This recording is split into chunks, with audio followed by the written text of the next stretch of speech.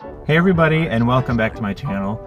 Today is Sunday, October 10th, and it is almost 5:30. I wanted to come out and try and do a couple orders to meet my weekly goal and call it a night because I'm pretty wiped out. Earlier today, I went to a pumpkin patch with my family, and my nephews can just, you know, kids just really wear you out.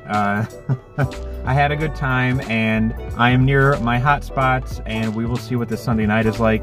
We had rain earlier in the day, and now it's beautiful. It's sunny again, and you know, at least in my area, the last couple weeks of October when it's warm, everybody wants to be out, everyone's eating outside.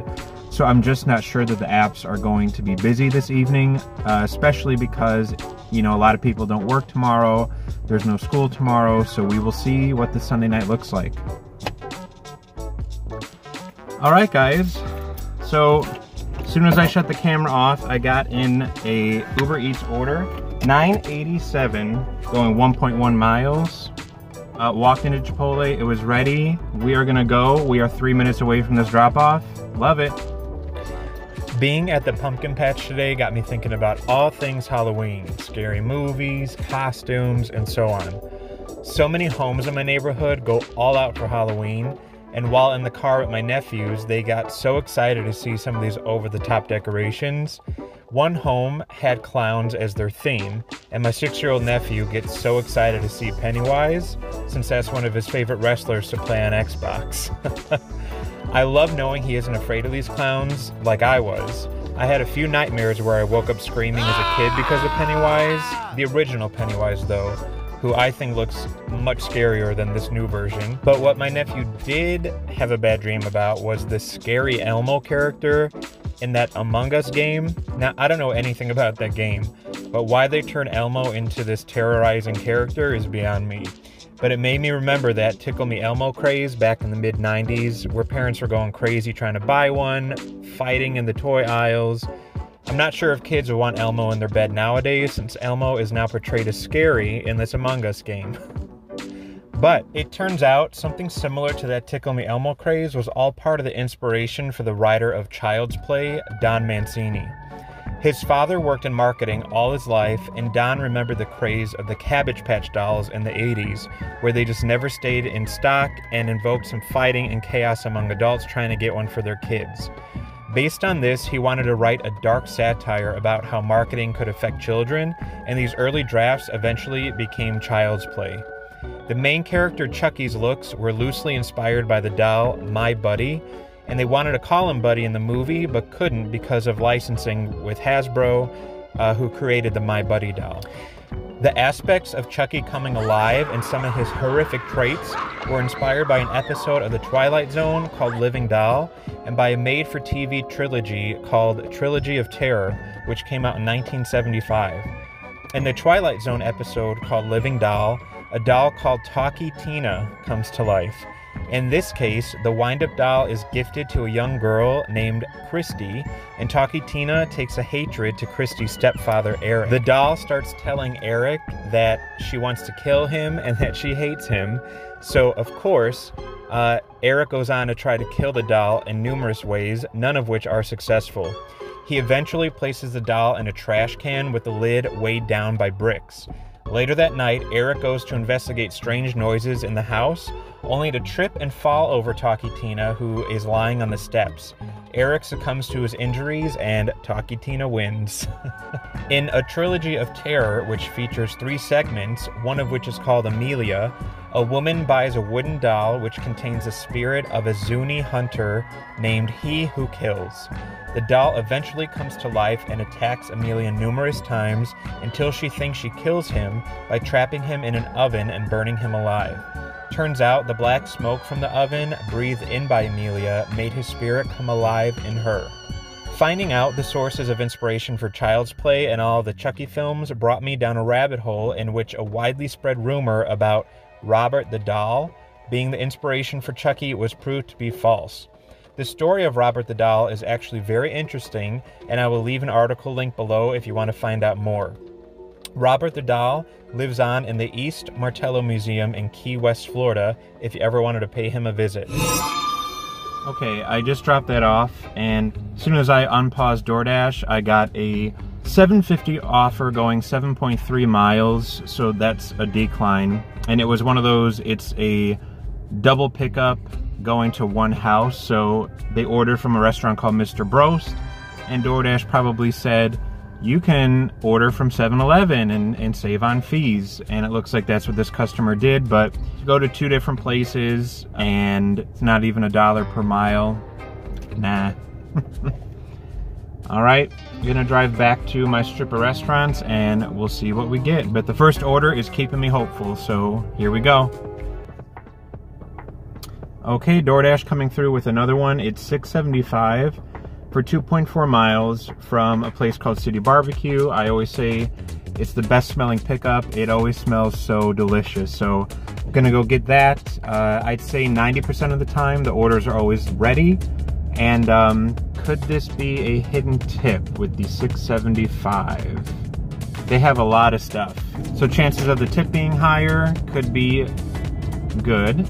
Their subtotal is $47.34.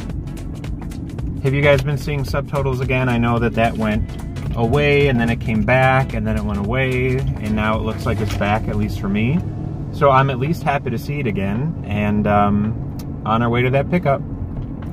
Another popular scary movie franchise, Scream, which originally came out in December 1996, was inspired by the unfortunate events of the Gainesville Ripper, Danny Rolling. Screenwriter Kevin Williamson was home alone one day when he was watching a news segment about the Gainesville Ripper.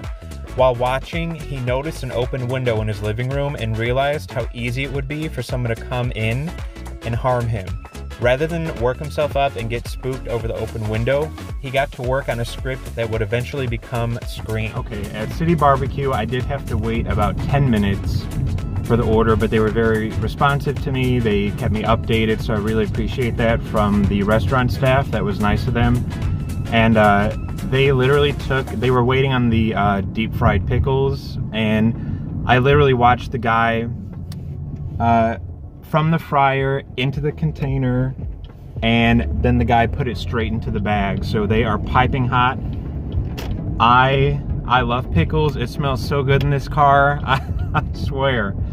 I should get like a barbecue car freshener. Just kidding. But you guys a fan of barbecue? Do you like deep fried pickles? Because my mouth is watering. But it's in the back seat out of reach, so don't worry, I'm not gonna eat any. I am 3 minutes away from this drop off. Nice and simple. Still keeping my fingers crossed for a hidden tip. Maybe, we'll see. While the only similarities between the murderers in Scream, known as Ghostface, and Danny Rolling, known as the Gainesville Ripper, were that of the weapon of choice, which was a knife, and the way that they pose their victims for shock value, the biggest difference is what I find most chilling. In Scream, Ghostface had motives to kill as he was seeking revenge, and the murders were not at random. The Gainesville Ripper, Danny Rolling, claimed he committed the murders just for superstar status, for notoriety, as all his attacks were random. Alright guys, there was a 50-cent hidden tip on there. I believe the tip ended up being $4.50, and the total ended up being $7.25. But you know what? I'll take it. Better than $6.75, right? Whatever. Alright, we're still gonna get hit with some bad stuff here. I've got a $4 offer for 5.7 miles from Popeyes. That is a no. Okay guys, if you can't tell, it's quite a bit later. I did go home to eat, and I just picked up order number 3 from Pokerito. Gonna go drop that off. I think it's only about 2 miles away. Alright, order number 3 dropped off. I think there was another hidden tip, because as soon as I hit complete and I saw the payout screen, another order came through, $7.75 for 2.2 miles. I'm gonna take that. This feels nice to be busy again. I missed it. So once, because I'm in DoorDash, I don't think I could go back to my earnings. Let me see. Yeah, it's not gonna go back to my earnings on my current dash. So I'll be able to see if there's a hidden tip on order number 3, but I am off to pick up order number 4. And I'm sorry, I'm sorry that this lighting is so bad. I need to figure out how to film at night, so here we go to order number 4. In August 1990, he ended the lives of 5 college students, and it wasn't until 2006, the year that he was executed, that he made a handwritten confession that he killed a family of 3 in their home in Louisiana in 1989, which had been an unsolved mystery for 17 years until he confessed. In May 1990, he even attempted to shoot his father after they got into an argument. Fortunately, his father survived, but lost the use of one of his eyes and one of his ears for the rest of his life.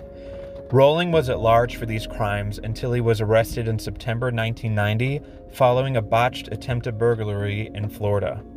My deepest condolences go out to the families and loved ones of all the victims of Rowling's senseless crimes.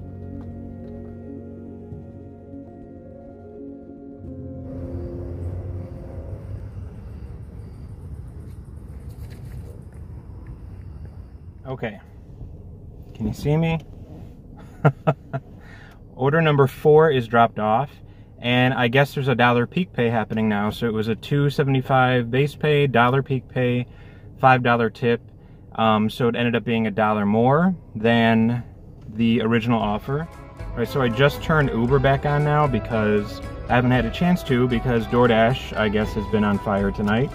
So I did the 4 orders. I don't even know where I'm at right now because this is all happening so fast.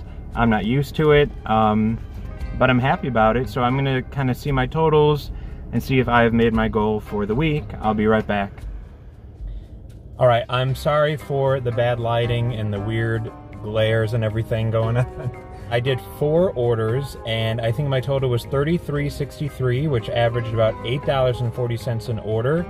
That is much better than I've been seeing in my market lately, so I guess people are enjoying the holiday Sunday with no work tomorrow and they're ordering in. I did 1 Uber Eats order, 3 DoorDash, and there was a hidden tip on all 3 DoorDash offers, which was interesting.